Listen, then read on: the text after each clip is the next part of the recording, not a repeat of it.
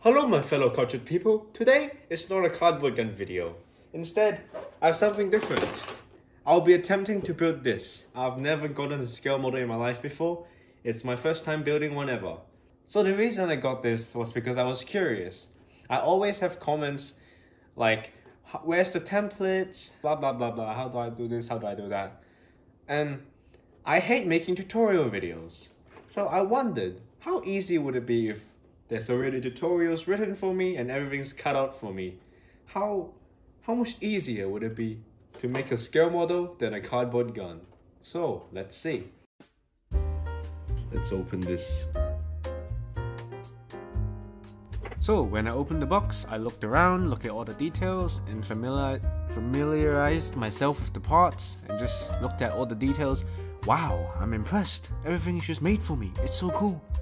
Like, if I had to do this from scratch, I would have to make those suspension legs one by one, myself.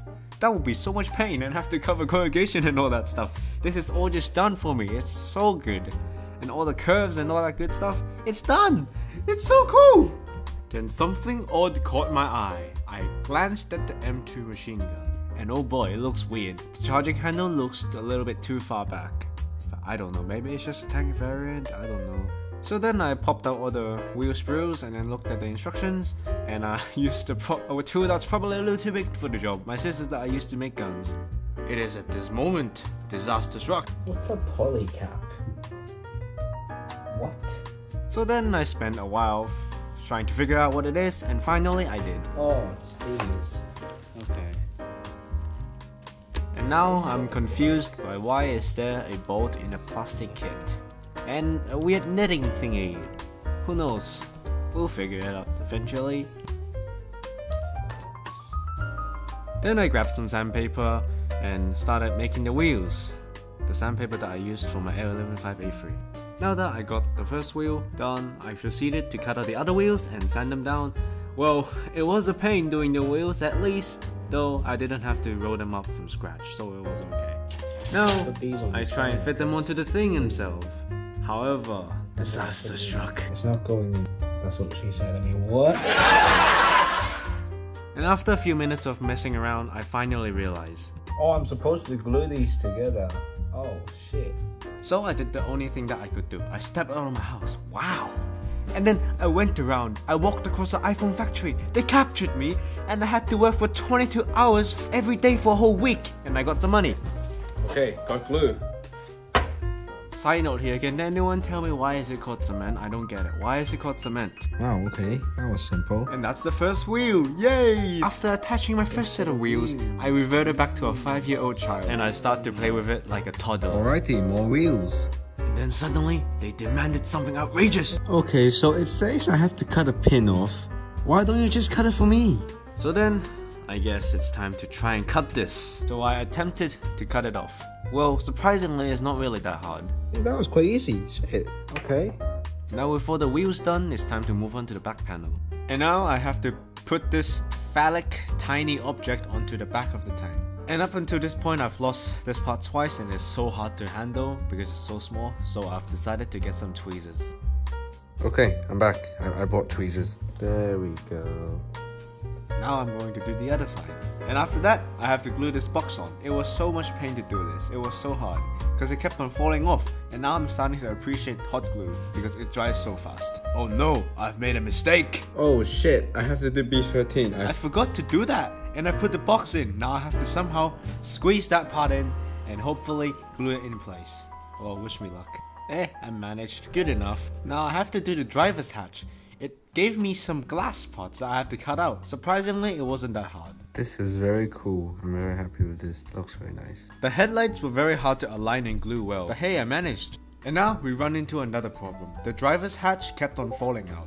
I wanted it to stay in. So, I used some of my knowledge and skills from my cardboard crafts and used the hot glue gun to basically flatten the bottom to melt it so it stops. It's like a stopper and it doesn't fall out anymore. Yay! And that concludes my first night of serious building. So the second day I made the gun breech and got started on the turret. Now I attached the gun barrel, the gun breech onto the turret itself. There's just one problem. The instructions tell me to tape the top half and the bottom half together. I don't understand why, so I just glued it together. Can someone please tell me why do I have to tape it together and not glue it? And now for the periscope, it was very confusing because I wanted to make it open and it tells me to cut it open. I was very scared of breaking it, but I decided to attempt cutting it anyways. Let's see how I do again. So surprisingly, it wasn't that hard, but I was very scared while doing it. It would have been nice if they just included an open version instead of telling me to cut it, because it was stressful. Okay, time to put it on. Okay, so now I have this little ring I just put on. It was very small, it was a pain. I dropped one of them, the instructions only told me to get one. I hope this won't come back to bite me. It was around this time where I also realized that the cement actually melts the plastic a little bit, because when I was trying to fix this cable, because it snapped in half, it just, after I fixed it in place, it just snapped even more. It was dangling, then when I put the cement, it snapped, which was a pain when I was reattaching. Okay, now for this part. I have to handle this with care, and apparently I have to remove something. I have to remove those balls, at least that's what I thought. And I was quite furious as why it was there in the first place. Why don't you just remove it for me? Why did you have to put 2 balls? What I didn't realize was that I'm supposed to just cut the entire thing off.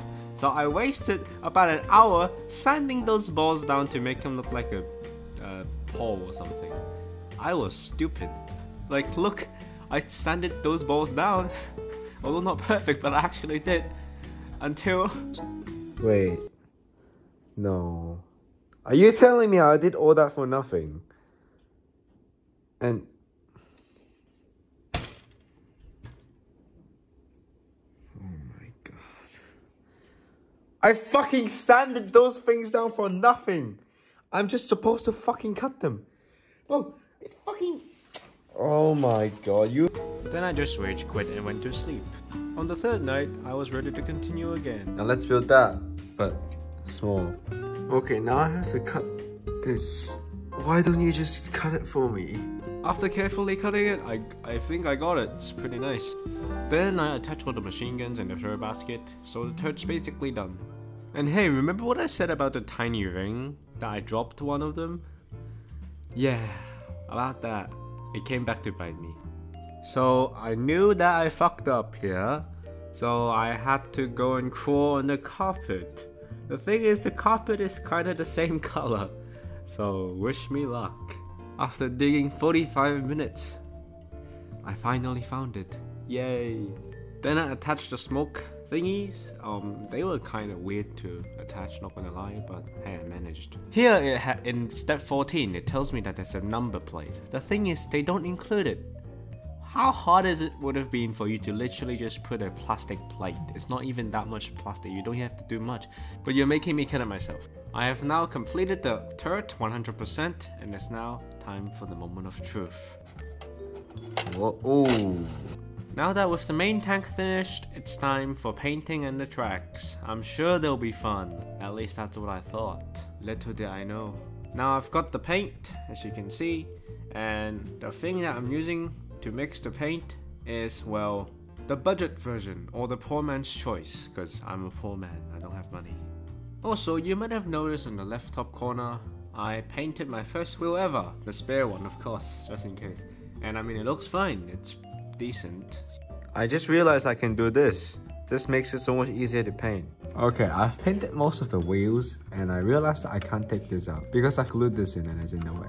Well, that'll be fun painting it like this. I'm definitely gonna accidentally paint something that I didn't want to. Oh no. You know what? Good enough. After literally watching paint dry for a long time, I attached one side. Yay! That's half of it. Now I have to do the other side. Now I know I originally decided to just paint the wheels, but since I'm already here, I decided to paint the other things. So I've painted all the black stuff. Now I have to get more paint. Okay, now time for the antennas. There's no gas stove in my house, so I did something really stupid since there's no open flame. I tried to bake it. I realized how stupid I was, and I found a lighter. So I'm gonna use that instead. Hey, there we go. Now I can commit arson. Yeah. It's like turning black. Yo. It's like bending. Whoa. Whoa. It's back. It's still hard. Yeah. It's literally black. And now we have a nice antenna. That wasn't too bad. I did the second one off camera. Then I adjusted the height and boom, we have two antennas. Now finally, to the tracks. At this point I thought to myself, hey, I'm almost done. The tracks shouldn't be that hard. Well, how wrong I was. I spent so long trying to attach the tracks together. It tells me that I have to first put the pins in the holes of the tracks, then I have to melt the tracks so that they'll stick together. The thing is, right, the track is always under tension for some reason. It's not long enough.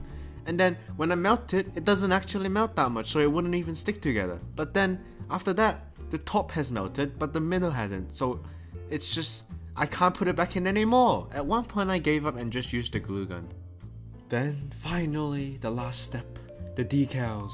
And with that, the tank is 100% complete.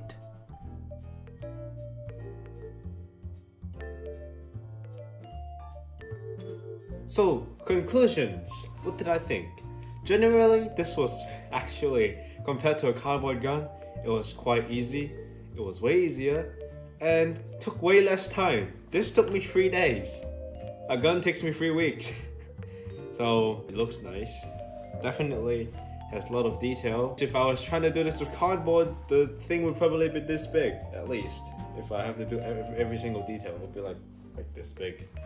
And yeah, I think if I do this another time, I'll probably try and make a camo. I'm pretty happy, and I hope you enjoyed it as well. And yeah, I'll see you next time. Probably tomorrow, because I'm going to upload another video, and that'll be on 5 of my favorite and worst guns, I think. I'm working on it, okay? I'm working on it. Just wait, please. And please watch my videos. I like views. I know I have a dying channel, but please watch my videos. Yeah, anyways, I'll go back to work on my gun and videos. Bye!